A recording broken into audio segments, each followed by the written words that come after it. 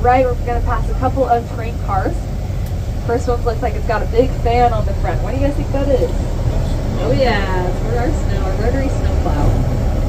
Up in the higher elevations that we'll experience today, we can get anywhere from 10 to 20 feet of snow. So we needed that snowplow very, very badly. Now, speaking of our train on our right, this red building with the yellow trim, that was our very first train station. Our train used to go right through the middle of this road. Now it functions as our Klondike Gold Rush Visitor Center. So I recommend coming back and checking that out later today if you can.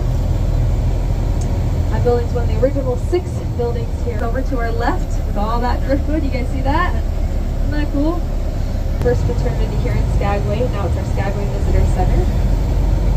That building, the face of it alone has just under 9,000 pieces of driftwood. Yeah, quite the puzzle. Took them a number of years to put together.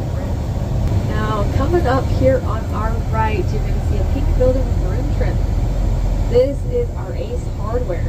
You guys, this is very important. You see, if you can't find what you need at our one and only grocery store, you come to Ace. Now, they've got a motto they take actually pretty seriously. They say, if we don't have it, you don't need it. There's apparently a lot of things I don't need this summer.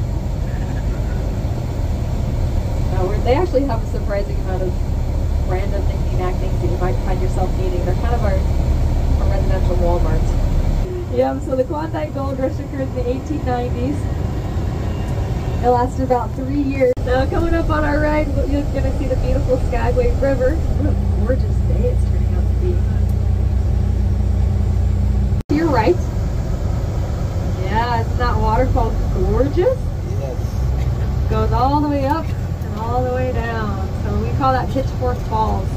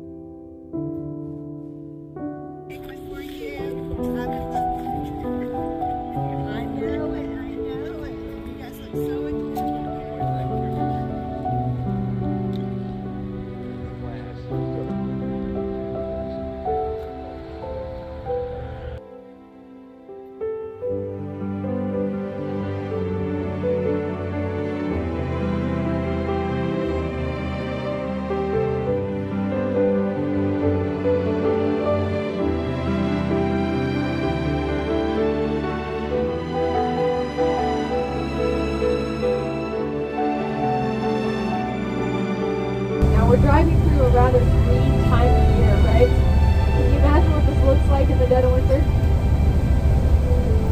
Snow and ice. The lakes haven't even thawed yet.